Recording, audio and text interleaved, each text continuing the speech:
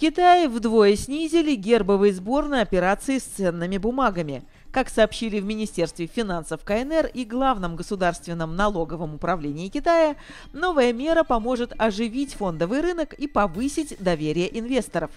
Решение об уменьшении налога приняли на фоне снижения ключевого индекса акций до 9-месячного минимума. Кроме того, в комиссии по регулированию рынка ценных бумаг также заявили о новых мерах, которые помогут укрепить рынок.